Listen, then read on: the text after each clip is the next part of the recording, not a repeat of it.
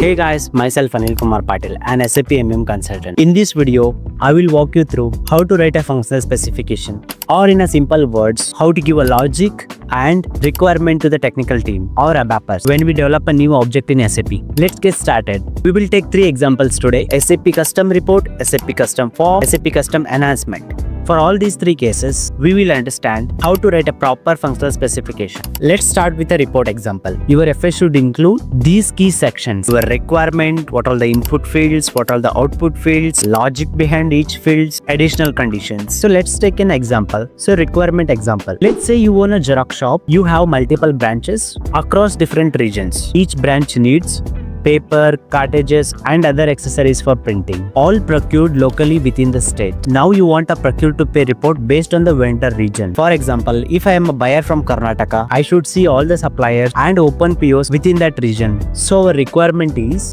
a custom SAP report for buyers to view open PO details by vendor region. So your input field should include some of the important and needful fields, and those can be optional or mandatory, because if you make all fields optional and if you execute the report, all the data will be fetched and that could cause a performance issue. So that's why it is advisable to have some of the key fields as mandatory fields to avoid performance and limited data. And you can give these input fields in an Excel format, or you can generate via image via Google Gemini or some of the AI platforms. You can generate them and you can give it to the technical so that it is easy for them to understand what all the fields it is required. Output screen. So in this screen you can include what all the output section of your report should contain. And also whatever the input screen you have given, first thing is you can display all those input fields, plus you can display some additional fields like supplier region, supplier number, PO document date, plant, material, line item, purchase requisition, goods receipt, invoice receipt. So these are things you can display. And for input fields, so supplier region and PO document date, you can make it as a mandatory fields. Supplier number, PO number, plant, material, these fields you can make it optional fields. So logic section. So here you will mention the table and the field name the data is coming from. It's simple. Just write the table plus field plus logic. For example, so to fetch the supplier region, so you can go to SC16N,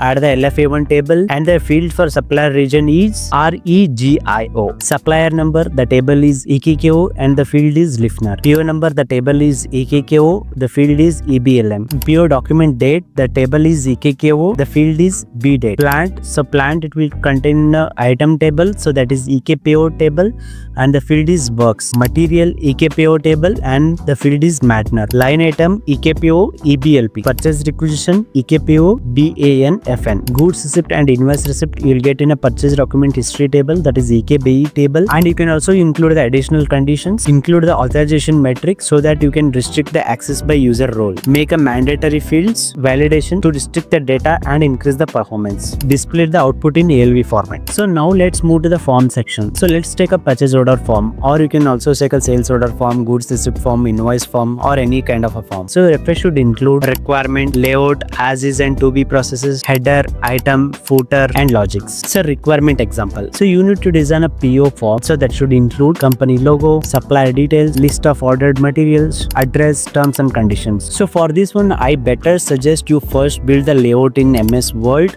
so that it's easy for ABAPer to build the form in their Adobe form. So your purchase order form should contain the company name, the logo, the company address, PO detail, PO number, PO date, requester name or a buyer name, supplier details, vendor ID, vendor name, address, email ID, phone number, so delivery address or ship to address, line item details, line item, material number, material description, unit, the price, net price, subtotal, tax, grand total, payment term, Incoterm, invoice verification, acceptance. So these details you can include. So you must give the logic for each fields using SC16N.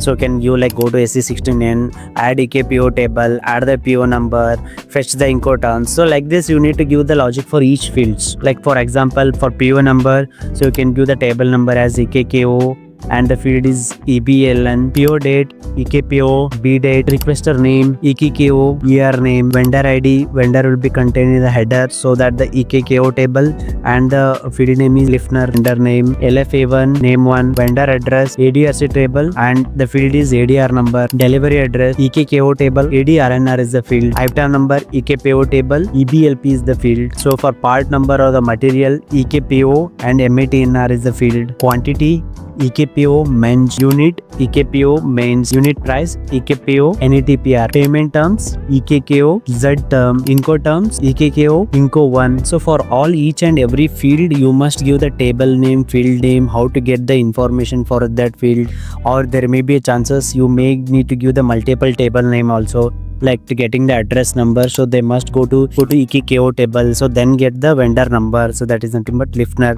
So then again they should go to left A1 table, so again they should add the vendor number, get the address. So again they have to go to address table, so that is nothing but ADRC table, so they should add the address number. So there are multiple table names also you should give sometimes. So now let's take a simple enhancement example. If a PO document type is NB and has a value greater than 10 million, then a pop-up should appear saying PO price is greater than 10 million, check the required document from the supplier. So this is my requirement. So in this case my document type is NB. For that the logic is the table is EKKO and the field is BSCRT. PO net value, the table is EKKO and the field is NETPR. Condition. So in this case how you should write the logic.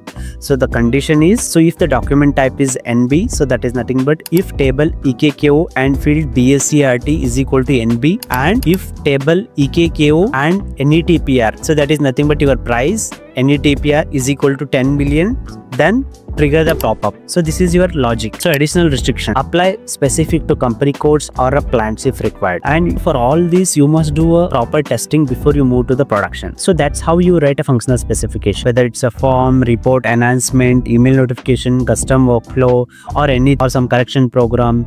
So for anything you must give the input field, output fields, the logic, the layout, all the required fields, and the logic and the condition for each fields.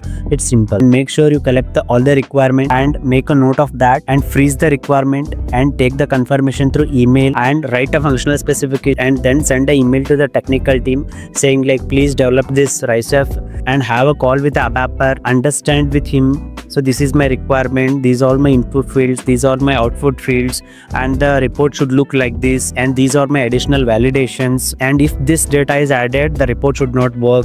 So like that you should give the positive and the negative cases to the ABAPers, and you can also test it. So then you should prepare the test scripts and you should take the confirmation, and after that you need to review internally and you need to take the approval, and later you need to take the UAT from the customer also, that is nothing but user acceptance testing. Later the last thing is you can move that to the production. So this is the cycle for any new WRICEF. If you find this video useful, please like, share and subscribe to my YouTube channel for more SAP and S4HANA related videos. Drop a comment what would you like to see in my next video. Thanks for watching. See you again in the next video.